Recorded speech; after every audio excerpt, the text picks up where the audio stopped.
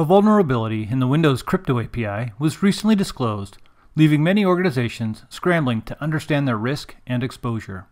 This vulnerability allows attackers to break the validation of trust in a wide variety of contexts, such as HTTPS and code signing.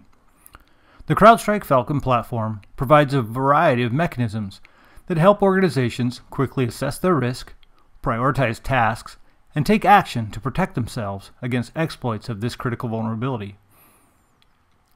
Using Falcon Spotlight, CrowdStrike's vulnerability management module, and filtering for the known CVE ID 2020-0601, one can quickly see the potential impact to our organization.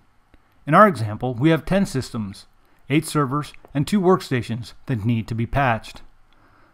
Let's test to see if we can leverage this vulnerability to execute malware that appears to come from a trusted source. Putting on our attacker hat and using MSF Venom, we'll take a ransomware sample and digitally sign it in an attempt to take advantage of this new vulnerability. This newly created file is called locky_signed.exe. I've moved this file to one of the vulnerable workstations previously listed in Spotlight. When I run this sample, you can see that it is still protected using Falcon's ML and behavioral detection capabilities despite the vulnerability. As a security administrator, I can feel comforted that Falcon continues to provide threat protection even in the face of this new vulnerability. In the Falcon UI, we see the new alert and that the process was blocked. The execution details provide additional insight. We see that Falcon still identified the sample as Locky. We also see that changing the file made both the global and local prevalence unique. We can also see that the file was indeed signed in the file details. This system needs to be patched with the latest update. Using CrowdStrike's real-time response, we'll directly connect to this host. Then upload the correct patch, and then deploy the patch. Finally, this system will need to be rebooted before the patch can go into effect, so for the sake of this demo, we'll restart this system from our remote session. After the restart, we again check the status of the system in Falcon Spotlight.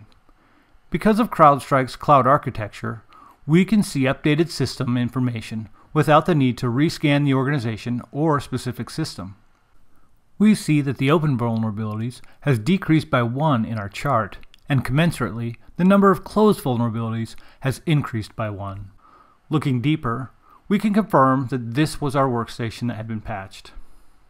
In addition to the capabilities built into Falcon Spotlight, CrowdStrike has provided a dashboard that is available for free to all Falcon Insight customers. To illustrate the detection capability of Falcon for this particular CVE, we'll run another test file on our patched system. Back in the Falcon UI, we navigate to our new dashboard. Navigate to the Investigate app. Find the Vulnerabilities tab across the top. Here you will see the new dashboard listed. The dashboard breaks down the vulnerable systems across the top and indicates patched and unpatched systems in easy-to-read pie charts. The next section includes attacks leveraging the CVE against patched systems. Here we see the system we just ran the test signed file on. The bottom section provides a way to create multiple lists and reports by filtering for different characteristics that can help prioritize patching workflows. CrowdStrike understands that when newly discovered vulnerabilities or attacks are discovered, the best tool any organization might have is a plan.